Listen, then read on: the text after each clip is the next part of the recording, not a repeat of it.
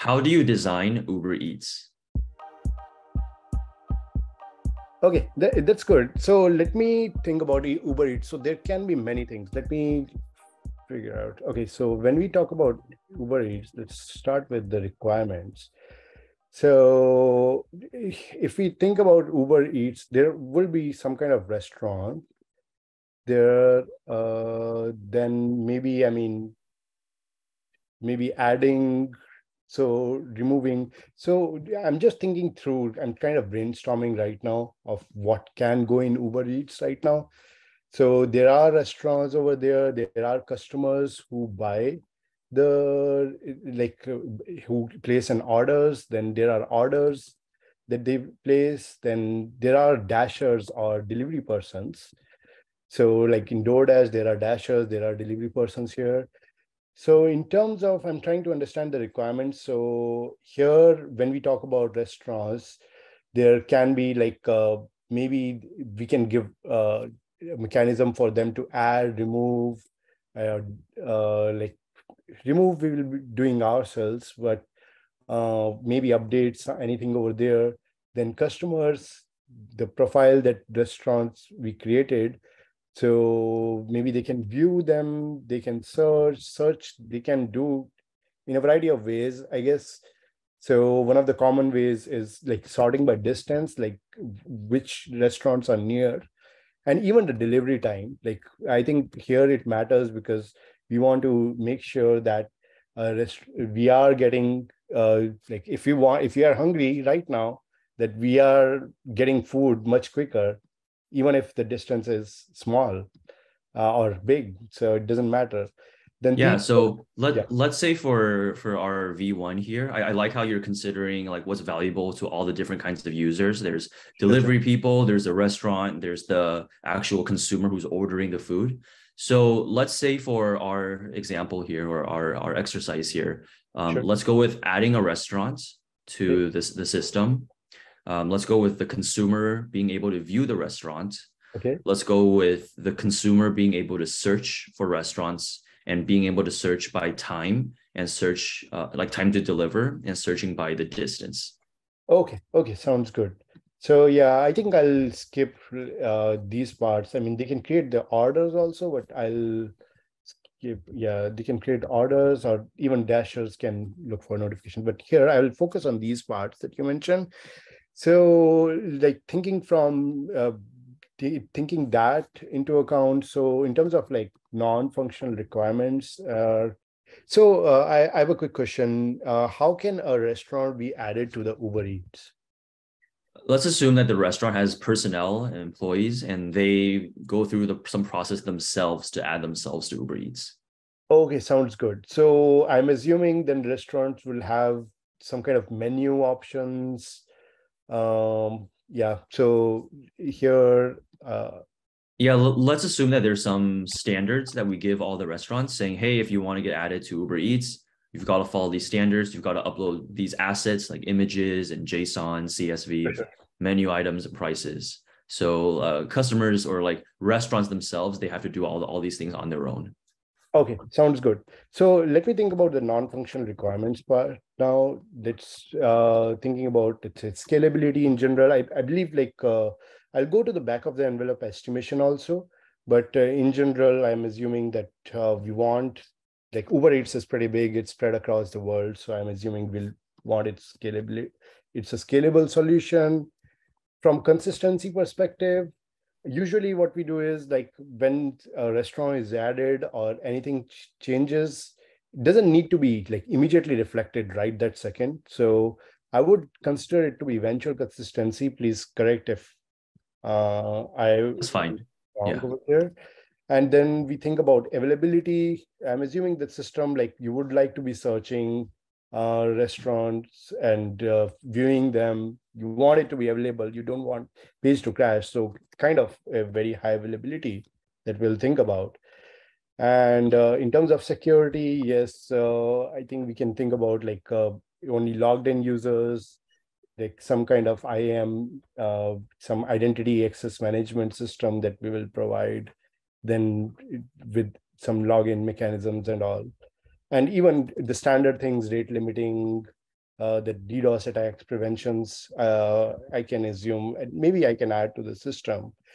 And in terms of, yeah, one more thing I think it's important is the latency, because when you're viewing that restaurant page so many times, when a customer is viewing, they want it to be pretty fast. So usually I think what I've seen in my history, like it's as fast as like 150 milliseconds for viewing such kind of pages, and even searching should be pretty fast. Even Google does it less than 400 milliseconds for most of the queries, maybe even faster. So search, I'm assuming these should be faster. Adding, I'm assuming that adding can be in general okay, because so if we talk about restaurants, like standard things, like if you are adding a menus, like if you talk about menu has images, so if we think about here, so menu, it will have a lot of images, some kind of text or title for each of the menu item. Then there is going to be price. So uploading images might take some time. So I'm assuming something like a reasonable number, maybe 10 to 15 seconds to upload, or maybe 1 minute to upload and upload images and all. So we can even optimize it, but let me think about it. So what do you think about these non-functional requirements? Any concerns with that, or are we good? No concerns here. These non-functional requirements sound good to me. Um, let's move on to the actual design, and maybe we can come back to these if there's any questions I have. Yeah, so I think one thing I would like to do is back of the envelope estimation, which is super critical to understand how we come up with the design. So like if we think about maybe restaurants, it's probably kind of 1 million, I would say, maybe to start with, and probably 100 restaurants added every day. So if we think about it, like 100 multiplied by 365 days, so around 36.5K restaurants. And if we think about 20 years, so it's like 0.73 million. So it's going to be around 1.73 million restaurants, even after 20 years. I don't think it's that huge as such. But I think if we think about customers, right? So customers, there will be a lot of customers ordering from even one restaurant every day. And there might be some customers that are just viewing and not ordering. So I guess probably 100 million is some kind of rough estimate that I can think about. And maybe we are adding, we are adding maybe 10K customers per day. So which is around 10,000. So 365 0K multiplied by 20. So it's like, it's going to be huge as such. So around 73 million. So 73 million, 173 million, it's quite a lot. So 173 million. But I think one thing to notice is I think the restaurants are less in number, but still the number of like calls, I think view is going to be pretty high. So if you think about the views, probably around maybe 100 million per day. I mean, it's normal. Even the search, I would say, kind of around same. So search or views. So maybe I can assume these and move on from Sure. and think about the actual design. Yeah, that So makes sense. Yeah. yeah, This scale makes sense. And I'm curious to see like what this design looks like to support these estimates. sure. So if let me think about, so from the data perspective, so we have like 1.73, and like let me just create a table. So I'll just create, so if we have, let's say, a menu, so menu item, like I mentioned here. So we have price, we can have currency. Oh, sorry. So we have currency. Yeah, I'll just add a box instead. I think, yeah, this works. So price, currency, then image URLs. So I would say, I think one, maybe multiple image URLs. So these are some of the fields that I'm just creating some kind of database, kind of data modeling I'm doing, where it's mainly like maybe menu item ID, we can say item ID, and then item title is important, currency, price, image URL. So, and if I think about restaurant, so probably maybe these restaurants can be like mainly their name, ID, you can say, then their address, location, so maybe zip code, country, and I think we are talking about even ordering from the restaurant. So we want even the nearest distance from the restaurant to our location. So we would need some geo locations like latitude, longitude. Let me think about it more. Like there are some ways we can optimize it also using geohash. So let me think about geohash in a little bit, whether. Yeah, maybe high from a higher level explanation, what is geohash? So in terms of so if you think about latitude and longitude, right? If you think about world in the world, I think it's like 3 raised to power 64 combinations of latitude and longitude. So it's a lot. I mean, and if you think about decimals, like latitude can be 41.00001 and all. So the geohash is a way to divide our world map into different grids of a decent size, so that it can be used for like so that we can use it for optimization. Let me explain how geohash works. Like here, let me just go and get world map, and let me show what it looks like. So I'll just, yeah, let's say I'll just copy this over, copy image, and explain what I'm trying to say. So, so the way it is, like, we have this world map, and the way geohash works is it divides world into grids. So, and assigns Unicode characters, assigns binary values, so of different sections. So like I divided into 4 sections. Now with geohash, what we can do is we can just add here. So this is 00, this is 01, this is this is 11, and this is 10. So I can continue subdividing this one world, like I can divide here, then this will be 01, 00, Got 01. it. So you just keep making smaller and smaller grids. Yeah, making it smaller and smaller, because let's say if we think about our home or even a shopping complex, right? A shopping complex, time to deliver from one shop to another, like whether we are delivering from the first shop or the 10th in that same line, it's almost going to be very same, like very similar time that it will take. So what GeoHash does is it is a way to group locations together for optimization purposes. So like here, we continuously subdivide, and ultimately at every 1/32, like if we divide into 32 grids here, so after every, like here, if we think about it, so this will become, I would just type here, it will become 0100, like 00 and kind of 0. So it divides it into like such kind of sections, and then at every level, so GeoHash level 1 is the whole earth, whole map, whole world.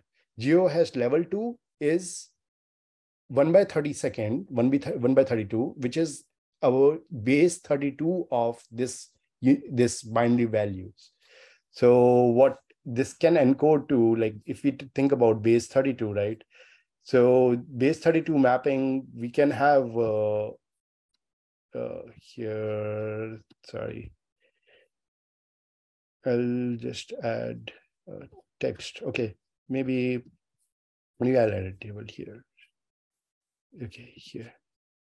So if we think about 0, 1, 0, 0, 0 can be encoded to 8. So with base 32, what happens is base 32 is mainly 32 like 32 characters, kind of what do you say, like 0 to through 9. There are multiple ways to encode it. So 0 through 9, then A to kind of Z, I would say 0 to 7 also. Some people encode like this. So you have 8 values here and you have 26. In fact, I mean, sometimes it's 0 to 5. So there are ways. I think GeoHash, how it does it, I don't exactly remember what exact Unicode, what exact value does it map to. But essentially, those are mainly 32 variants. Interesting.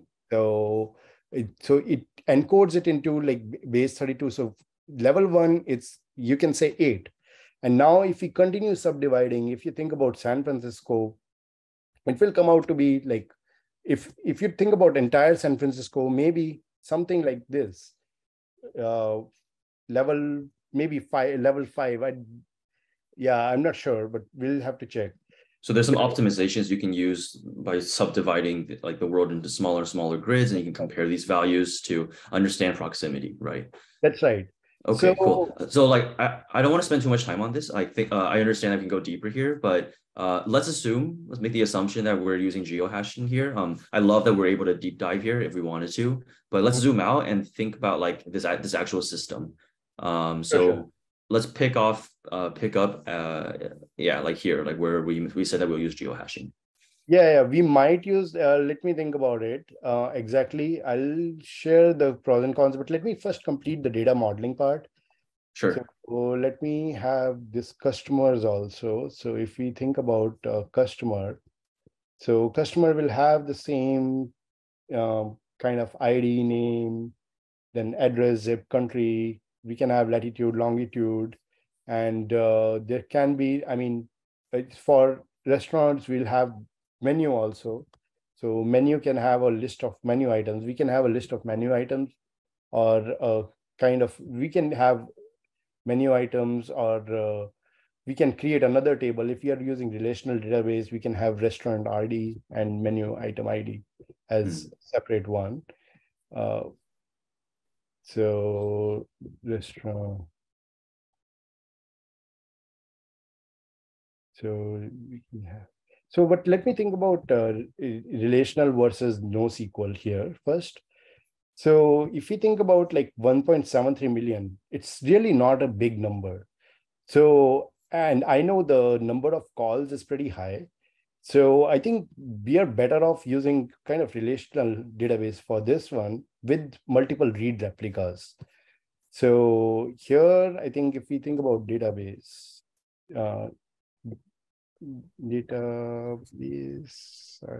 icon, I think, database. So here, this can be the, what do you call, maybe relational DB with the read replicas.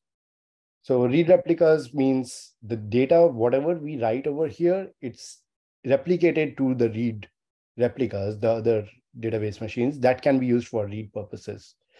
So that helps with scaling, but I don't think that will work from the customer perspective, because customers can be huge. We have 173 million, and for that we will need sharding. So this one is restaurant.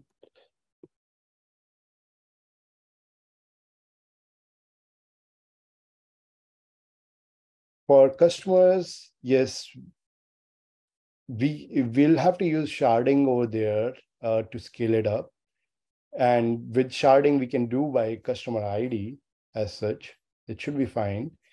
I think from database choice perspective, I think we can use the NoSQL databases like Cassandra or other NoSQL systems. So I would say here,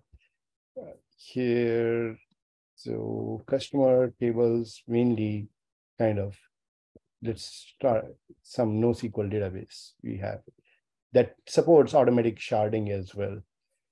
So now let me think about the user experience part. So if we think from the user perspective, so let's start with user here. So user, so I would create from this experience perspective. So if a user, let's say if restaurant admin owners and they have their personals who are going to add restaurants, so we'll have, I think the way I design services is mostly I create some kind of experience layer first. So that experience layer I create because there, because we might want to expand to other platforms like native iOS, Android, or mWeb, mobile web, desktop web.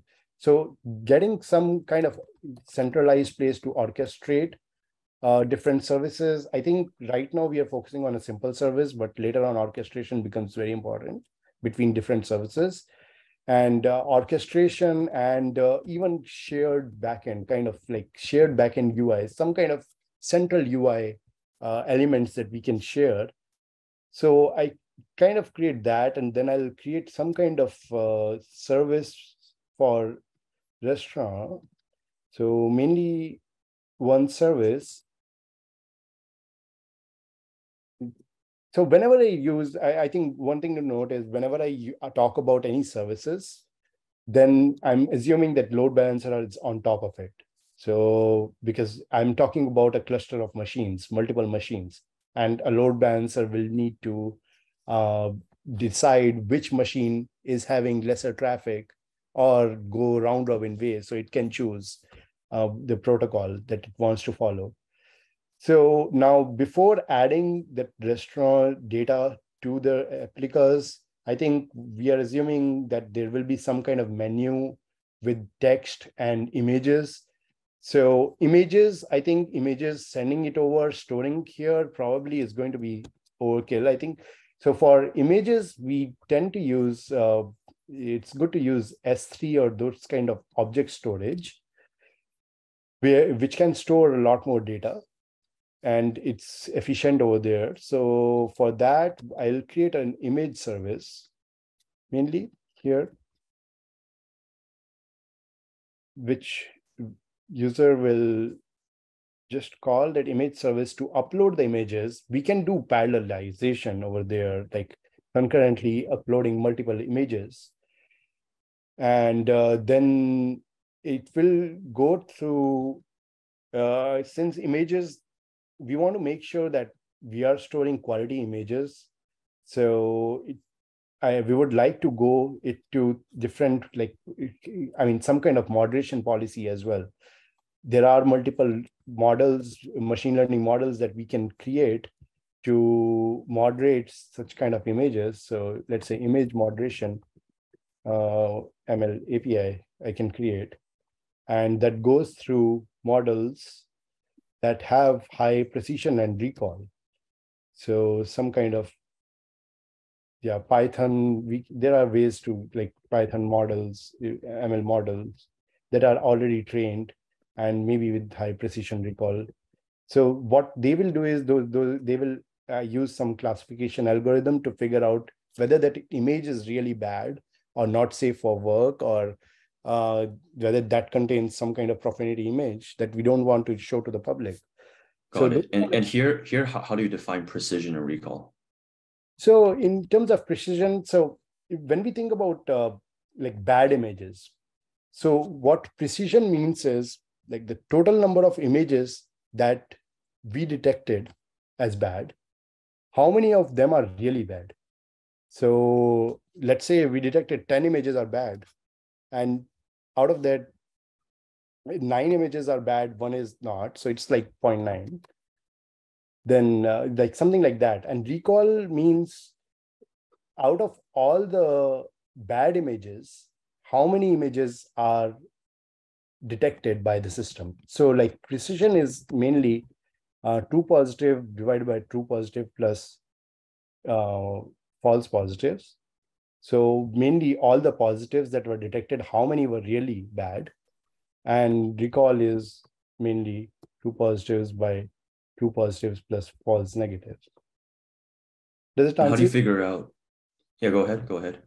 Yeah, I'm just asking, does it answer your question? This does. And for all the bad images, how would you know like how many were detected? So that one we will run through the models. Like these are like trained models. So the model training happens. Like it takes a while.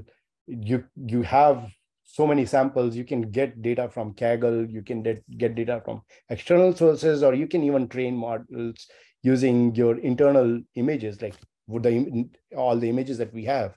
So we'll have some kind of training data. We'll create models, some classification model, train them, and then you run it against some of the test data. Using that test data, we will be able to figure out what the precision and recall values are. How is that model performing against the test data? Okay. And what if we're running like our tests against test data and we find that our current machine learning infrastructure is just too slow and like Sure. what changes would you make here? Yeah. So if we think about like machine, so training definitely takes a while, and sometimes people definitely use, I mean, GPUs instead of CPUs because they are more efficient. So for testing, like let's say when we are providing a new image for moderation purposes, we can check whether it's like, maybe we can think about other optimizations here in that moderation API. Maybe, I mean, if the moderation API is slow, we can think about scaling it up, maybe adding more machines, or whether it's, I mean, even maybe multiple cores we can think about, or maybe we can think about GPU. It really depends upon what is the bottleneck, what is slowing it down. But assuming that we are not able to make all those changes, if we are not able to make all those changes, I wouldn't let users suffer due to slowness of this moderation API. One of the options that we have is maybe we can just store this data. Like image service can just upload and store it in the database, and will maintain some kind of flag. And then when you upload these images, so let me see here. So when we have this S3, right? So here, let me see here. So after these, I think it's taking some space. Let me just move this down. Right.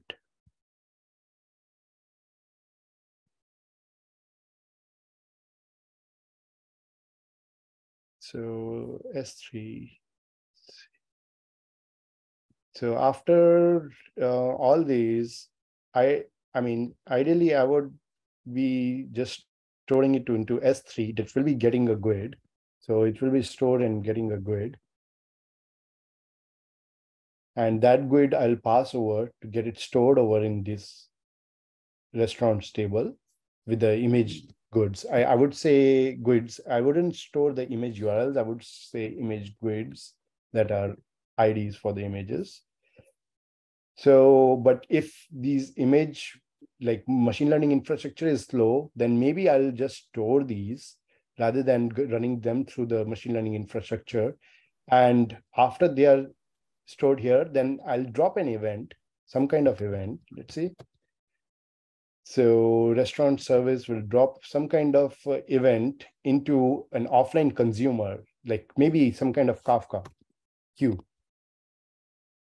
And that queue, like publisher, I mean, publishers, so it will just publish that event, and there will be some kind of consumer, we can say a Kafka consumer, that will be listening to the events in this queue, and it will be taking over and then running this moderation API. And when it runs this moderation API, it gets to know whether the moderation is like the classification is saying whether the image is bad or not, it can update a flag in the restaurant table. I would say here, maybe instead of image grids, I can share some kind of image, image metadata here. This is menu item, right? So we can even store some kind of JSON blob here. Okay. Shows the metadata as well as image grid. So it can hide it if we want. So that we can do if the machine, if you're not able to optimize this image moderation. I think it will be needed even for search. Like I can go over the search design as well. Sure. Let's do that real quick. Yeah. So here, I think so. One is viewing part. So if we are talking about viewing the restaurant, so it will go through the view here, experience layer, then go to the view. I think one thing is important for the view purposes is since the SLA is pretty pretty low, I would say 150 milliseconds. Maybe I think we might want to leverage some kind of cache, and where we can, in that cache, we can store, because the menu doesn't change that often. So retrieving the menu, retrieving other details, we can store in the cache with maybe LRU or some kind of mechanism. Even we can compress it if the storage is an issue, and then use it then use the data from restaurant if it is not found in the cache.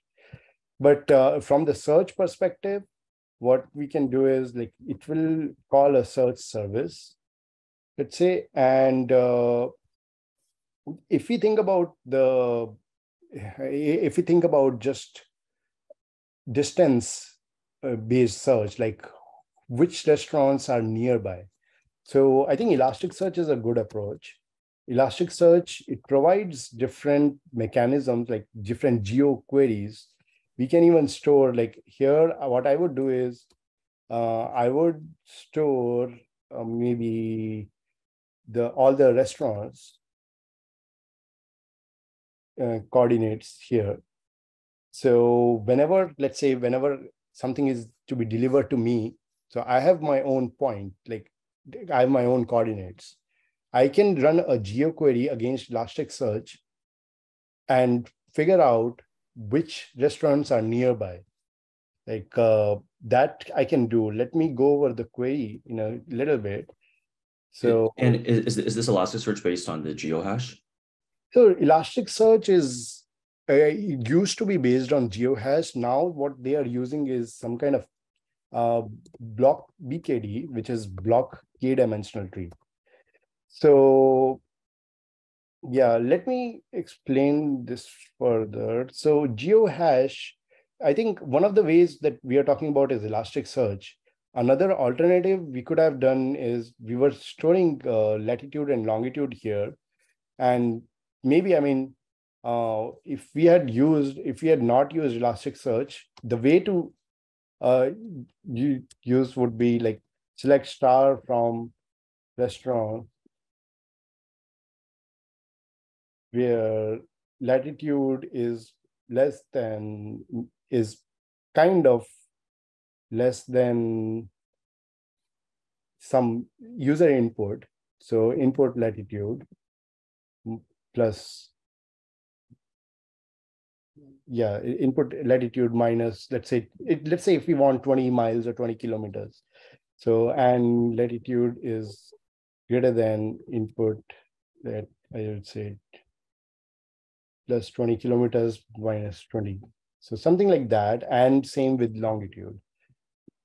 So this would have been pretty slow even if we index it. The way geohash would help here is maybe some kind of like we have geohash like we'll have, like here I mentioned, right, San Francisco, some kind of 8C8S.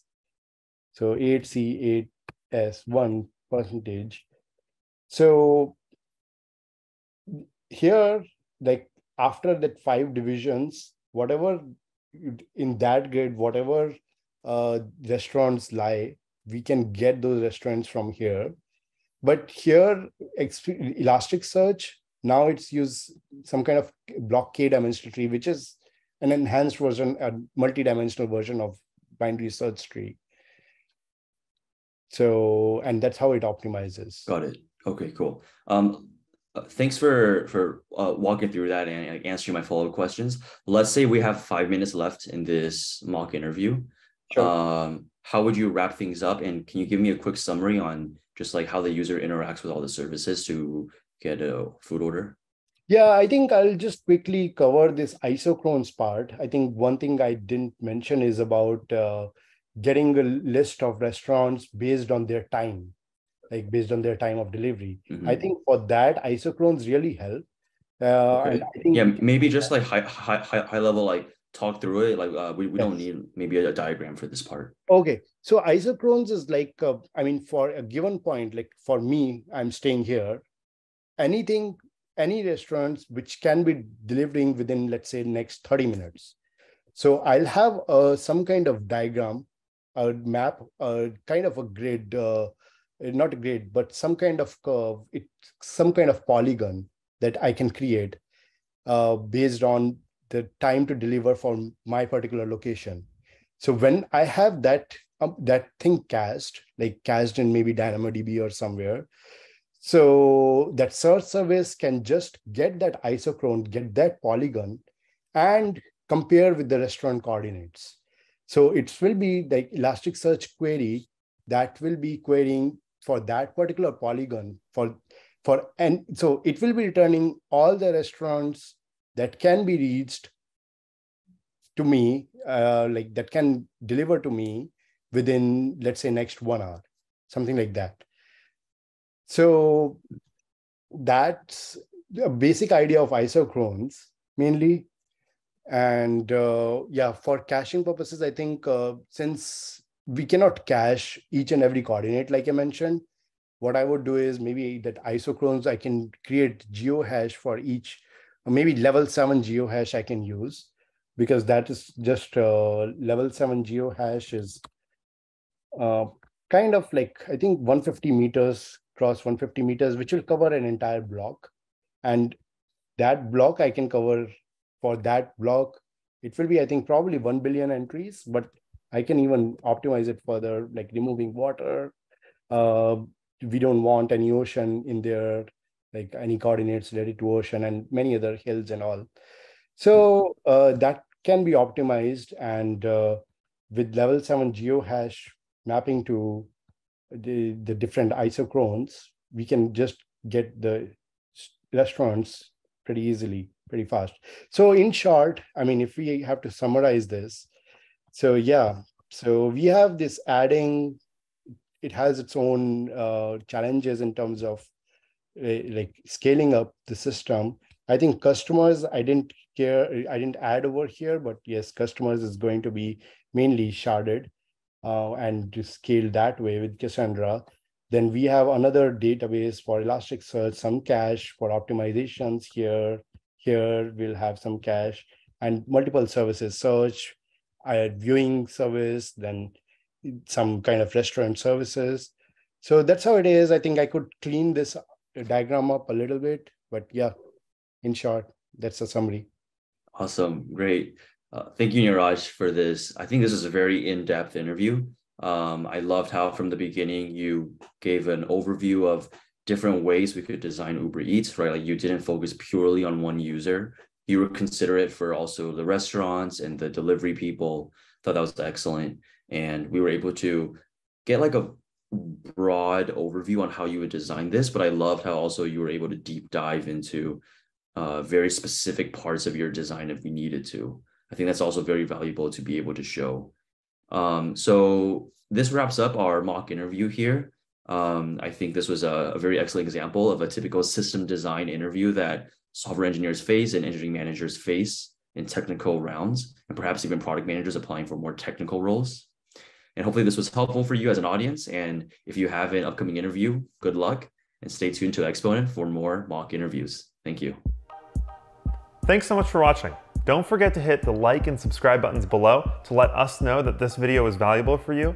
And of course, check out hundreds more videos just like this at tryexponent.com.